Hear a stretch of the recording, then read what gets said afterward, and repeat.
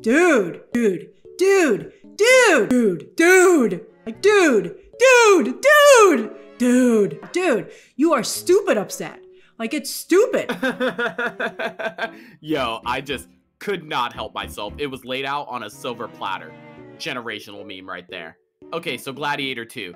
You know it's never a good look when the core thoughts surrounding the very idea of your movie are, why is this movie even being made? Or what is the point? Or how this movie has too big of shoes to fill. 2 meta references in the first 30 seconds of the video. I'm pretty much phase 4 MCU at this point. But I should probably talk about my thoughts first before getting into the thoughts of the audience, because for me, as someone who didn't watch the original God tier Gladiator for the first time until the day before watching Gladiator 2 in the theaters, my perspective is just a little different when it comes to the outlook, mindset, experience, and enjoyment while watching Gladiator 2. And so with that being said, there is no point in not telling the truth when saying that I was mildly entertained by the time that I left the theater. It didn't feel the same disrespect, disservice, or unsatisfied feeling that some of the others in the audience might have felt by the time the end credits came rolling along in this almost 3.5-hour movie commitment. I did feel a little disrespected about that, but the worst part is that this is a movie that is also missing about 30 minutes on the cutting room floor, so it really is a double-edged sword situation. And while that's not to say that Gladiator 2 is a good movie when it comes to what you're actually looking for and the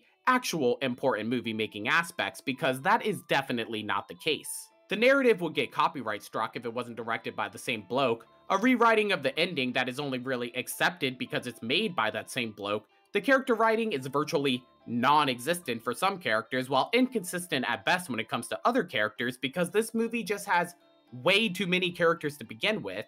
Forced, repurposed, and sometimes just straight up reused dialogue sequences or shots in order to attempt to satisfy those member berries, extreme gaps in pacing, character resolutions, character motivations, and setting up stakes with no real identity, merit, or reason for even showing up to the party.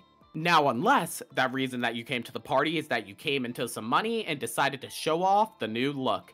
Pretty douchey for sure, but what Gladiator 2 lacks when it comes to substance is made up for in spectacle. And while sure that's not going to tickle the fancy of every audience member, there is no doubt that the action set pieces is where this movie truly shines and is the strongest leg to stand on. And in a time where we, the audience, are facing the most lack of creativity Hollywood era right now, where big budget blockbuster money laundering schemes are as common as fast food value meals, Gladiator 2 is at least a movie where I was watching and I knew exactly where this $250 million budget went. And while it might seem as if the action set pieces and just the sheer appearance of Denzel Go in your film alone could more than likely propel Gladiator 2 into exceeding their financial expectations, the bigger issue I think this movie genuinely faces is that it's really going down the path of either living or dying by the tale of two fandoms and two sides of the same coin when it comes to the audience. But we'll get into that a little later. For now, let's go ahead and talk. Crazy that this is just another situation of being short, simple, and to the point, because obviously if you have seen Gladiator, then you have seen Gladiator 2. The clearance version, of course. Gladiator 2 picks up 24 years after the events of Maximus being an absolute badass in front of all of Rome, and follows the story of Lucius Aurelius. Also, I don't know if there was a Mandela effect or not, or maybe I'm just a bloke, but I felt like some characters were calling him Lucius, and some characters were calling him Lucius. But maybe again, I am just a bloke. So with Lucius being sent away from the city as a boy due to the death of Commodus and fear for his life as the true heir to the throne, Lucius now finds himself on the opposite end of the war and as an enemy of Rome, after a siege gone wrong led by General Pedro Pascal that not only takes his wife, but his identity as he now finds himself a slave on the same path as his father before him. Lucius now makes his name as former slave turned gladiator named Hama as he sets his eyes on revenge while catching the eye of former gladiator, now gladiator master Denzel Go. As the two now journey into a new Rome now ruled by two tyrannical twins that we don't get any backstories for, which is pretty annoying seeing how they were the most interesting characters from my point of view, we watch as our two co-leads, each with differing motivations, tactics, and resources in order to obtain their goals, attempt to navigate the corruption, betrayals, and chaos that has now plagued the Empire. But will Lucius regain his sense of self and honor on his quest for revenge, and reignite a dream of Rome that has since been lost? Or has the Empire already fallen to the power of the Colosseum? Obviously, to just go ahead and address the elephant in the room, Did the OG Gladiator need a sequel, and does this movie have a legitimate reason to even exist? No, not really. As I mentioned with the majority of my videos, the aspect of character writing is a lost cause at this point in Hollywood. But for a sequel that is based off a highly character-driven movie, you would think that a little bit more time, effort, dedication, and grace would be put into that aspect. But the major gaps of character development and off-screen world building of, say, the twins becoming emperors, and not knowing how that happened or who these characters are, or the divide in the relationship between Lucius and his mother, and I guess how he just didn't understand the stakes of the situation, or how his mother never stressed or checked in on him throughout the entirety of his life, but instead just remarried to some bloke, became more and more of a glaring weakness of the movie as time went along, as well as having to juggle other new additional characters such as General Pedro Pascal and Denzel Go, two actors who pretty much demand the screen at all cost, not only because of name recognizability, but their craft for the game itself. There were just too many ingredients in the kitchen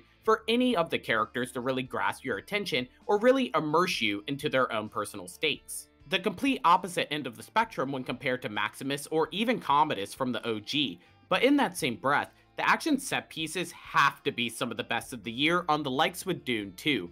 Character performances are top notch with Pedro, who gets a lot of hate that I don't really understand, and Denzel Goat just commands the screen again and again. And what Ridley Scott is able to achieve behind the camera at almost 90 years old is nothing short of an incredible feat.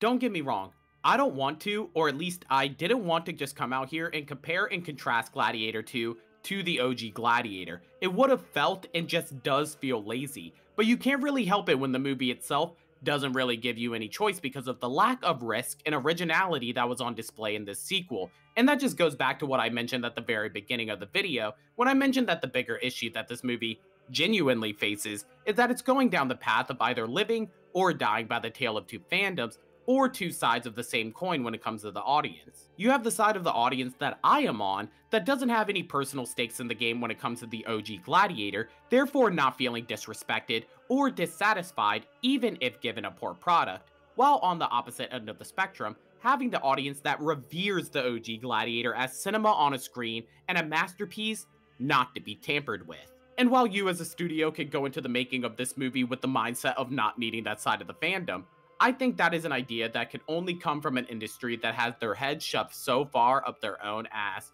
But who cares in reality? This movie is going to die under the weight of Wicked and Moana 2 in the next couple weeks before another full slate in December.